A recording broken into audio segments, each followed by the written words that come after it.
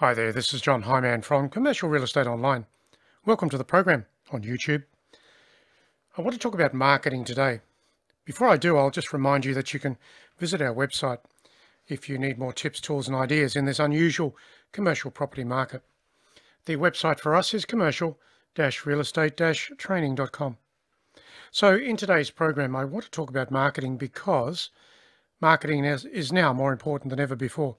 There are plenty of things that you should be doing every day, more so than before, because the market has changed. Everything we did last year or last month is now different. And of course, the people haven't gone away, nor have the properties. There are situations of leasing and also sales, situations that we can tap into when it comes to brokerage. It's just a matter of how we look at it, what we do, and how we connect into people in an ongoing way. In fact, people now should be at the top of your list every day in what you do in brokerage. So let's go a bit further and let's look at this topic all about marketing, and I'll give you some ideas for marketing in this unusual and very special marketplace. So you need a marketing plan in brokerage, of course you do, always, but right now marketing is the most important thing that you do. So how can you attract more business through marketing? What can you do with your marketing? Of course, you have online activities that you can put in play, and then you have some physical face-to-face and or telephone call type marketing activities.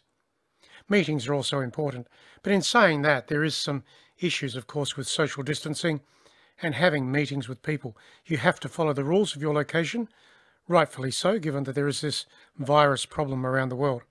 So you need to connect with the people, find the people, connect with them. The telephone's good for that. Maybe you can't meet with them. Maybe you're holding your inspections a bit differently with commercial real estate. In saying that, though, you just need a different system. That's it. So let's look at marketing to boost your business in this unusual and ongoing property cycle. This is a reset. That is an amazing opportunity for the agents that get active. A reset. There'll be business coming out of the market now that wasn't there before. And of course, the business that was there before is now going to decline. So there are different reasons for people to go to the market now in leasing and in sales. And you have to tap into the new people with the new reasons of going to market. And you should have the tools of choice to make that happen. Let's look at it. So, commercial real estate. As a broker or an agent, you need a marketing plan for yourself if you want to succeed with listings and commissions. Of course, that's a given. But what are you doing today? How can you be different with your marketing? How you do that will depend on several things, including your property speciality, your customer types, your future opportunity, in your location, your town or city. What's going on in your town or city? What are the owners thinking? What are the landlords and the business owners thinking? There's different leverage points there. There's different activities that need addressing. And of course, the investors and the business owners have different motivations today. In saying that, talk to the people and put yourself in the local area when it comes to businesses, properties and investors.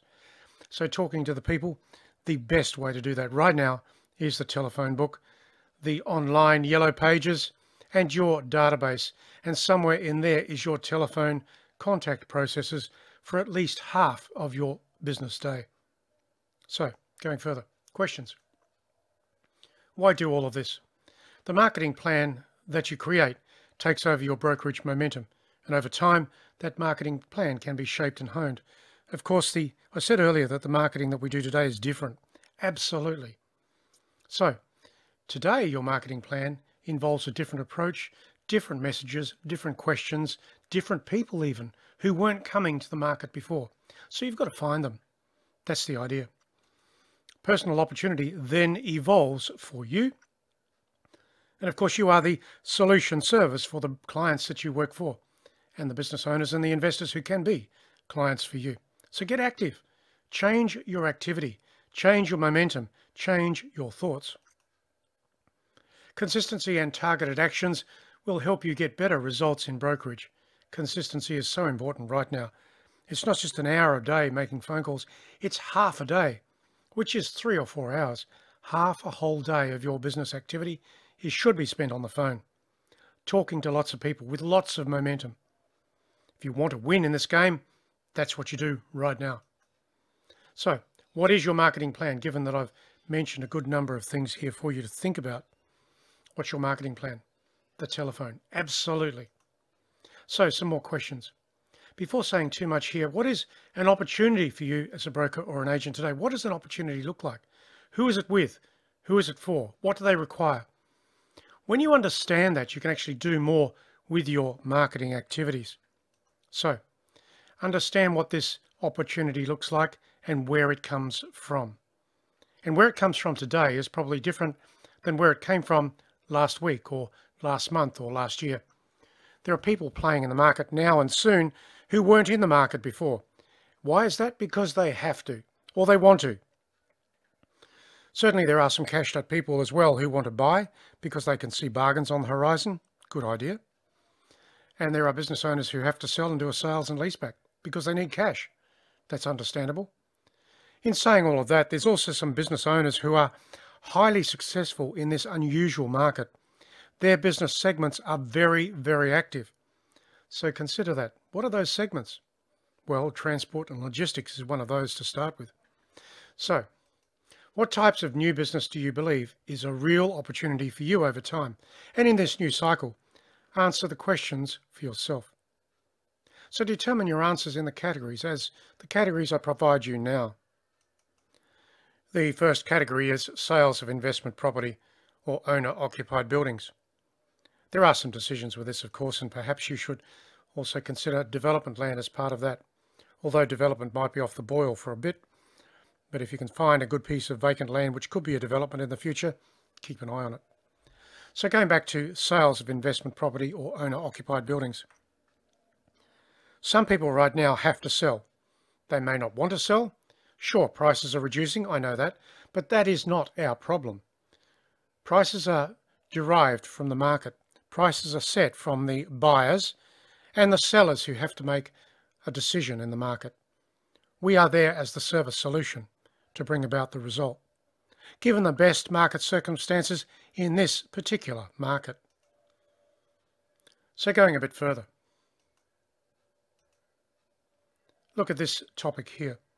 Leasing of offices, retail and industrial properties. The property types will determine the rents and the stock availability. Now, what's going on with leasing? Well, if I was a betting person, which I'm not, I would say that the leasing of offices will change dramatically. Yes, there'll be plenty of vacancies for a while. I get that. But when you think about it, offices now will be impacted by the ability of people to do business and meet with people remotely across the internet. What does that mean? It means higher vacancy factors for office space.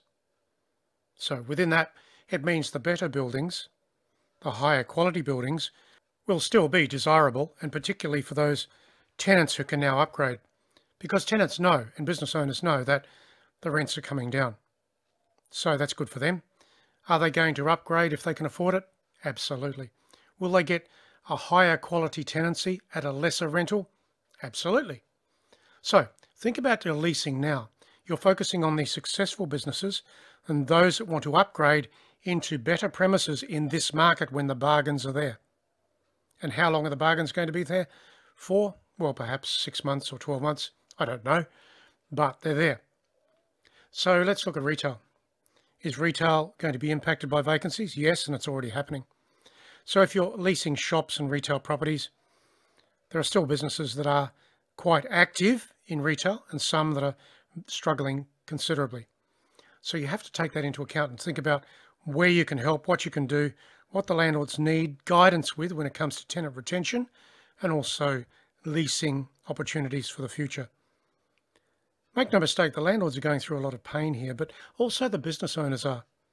So you're sitting in the middle there of talking to people and making it all work for all of those people. Bring people together, the landlords, the tenants. Help the landlord understand the business owner's situation. Help the business owner with their situation match into a property that they can afford. I said earlier, we don't determine prices. We also don't determine rents, so don't worry about that. You're just the catalyst of change. You're the professional. Let's go further.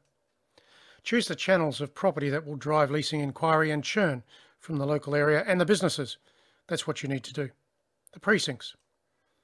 So another category to think about, property management appointments. They are quite active now and will be more in the future as landlords struggle with the whole balance of managing their asset, keeping it occupied, trying to make tenancy occupancy work and keeping the whole thing in balance. So you can now feed the property management division with lots of leads and opportunities from the people that you're talking with. Ask the question. Perhaps you don't want to work in property management, I get that, because it's very special and very different, but you will have people in your team who can help with that. So your idea here is property management services help you retain your clients for the longer term. Going a bit further, the property types that you work in are important. Choose your property types to your specialisation and your acquired property knowledge. Of course, you cannot and should not specialise in everything, everywhere. What do you do in this market? You drill down into certain property types and certain locations, and then you make plenty of contact into property owners and occupants in that targeted group. And I go back to my comment earlier. Targeted comment, targeted contact, targeted people is now the way to go. That's the message. Get started, get sorted, and get your personal marketing activities underway. So, a fact. When you know these things, you can start to build your marketing plan. That's all about knowing the people, knowing the properties, matching yourself into the circumstances in this unusual property market. Get started, get active, get very deep on the telephone all through the remainder of this year. So this is John Hyman. Thank you for listening. This is a short video for my friends in commercial real estate around the world.